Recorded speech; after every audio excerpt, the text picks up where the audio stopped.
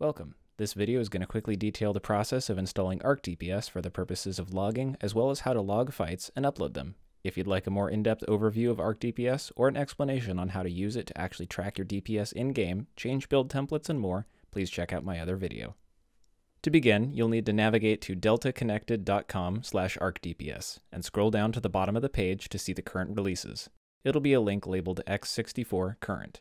Click on that, and then click the file named d3d9.dll to download it.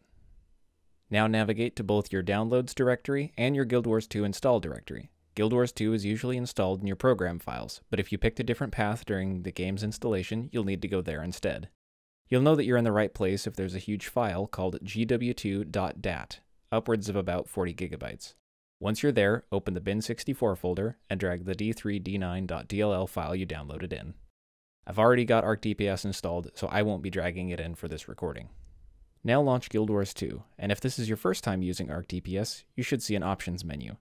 To understand the other settings here, be sure to check out my other video. Today we're just going to focus on the settings under logging. Click Logging to expand it, and make sure the following options are checked. Save EVTC logs after encounters. This actually logs the fights that you get into. Lock target to encounter NPC. This locks the logged targets to the encounter NPC, meaning the boss in raids.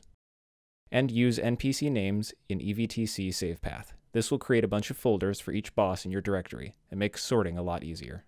You can pick players or guild names as well if you'd like to further sort your logs, but those are the ones that I recommend the most. And now you're ready to fight. Once you get into an encounter with a boss or a training golem, the combat will be logged. But where do they go? Well, for ArcDPS, logs are stored under My Documents, Guild Wars 2, Add-ons, ArcDPS, ArcDPS Combat Logs. You should see a folder with boss names under that directory once you've actually gotten into some fights. For demonstration purposes, I've got a golem log here. Now, there are a couple of sites you can use for uploading logs, but the two most common ones we use are GW2 Radar and DPS Report. Links will be in the description for both. To upload logs, simply drag and drop the files onto the page. Your log will upload, and from there you'll be able to see fight statistics, DPS, mechanics, and more.